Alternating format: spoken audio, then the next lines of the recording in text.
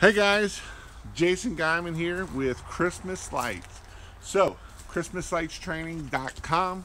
So, today I showed you the other day how to use this bigger hook. Today I want to show you how to use these no-hole hooks. And they actually work pretty awesome. You can see it's holding that wreath up there. These would be great for, if you're maybe walking into an entryway and you might want to put like a nice little decorative thing. If you want to hang a wreath, that's fine. I haven't tested it long term. I'm going to put it up here and see how long, just see if the weather's going to pull it down or anything.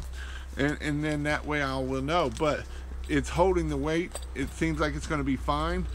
They actually work easy.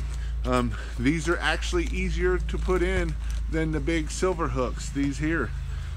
Basically, all you do is, these here don't have that big hook on the end of it, so all you have to do on these here is you'll see that it's just curved up in there. And basically all we're going to do is come up here to the siding, and we're just going to slide it right underneath that siding. Done. Very simple. We could hide a wire if we wanted to put a wire down the side there. They're stainless steel, so they don't rust. And like I say, I'll move the wreath here so you can see where I put that one in up there. So you can see how I did it, and it working perfect. I don't know if you can actually see it, but we're gonna make it where you can actually see it. So you can see right here, it just pops right up in there. Pop it right out. Very simple. These are simpler than the other one, so you just stick them right in there. You do have to remember that when you're doing these, the vinyl siding this is one section, so you're not going to be able to put this up right here because that's all one piece. You actually got to go up to the next one, and vinyl siding has two per section. So you can go here and then you'll have to go up one. Usually you can see there's little drip holes underneath right here, and that's how you know where the vinyl siding, the different pieces.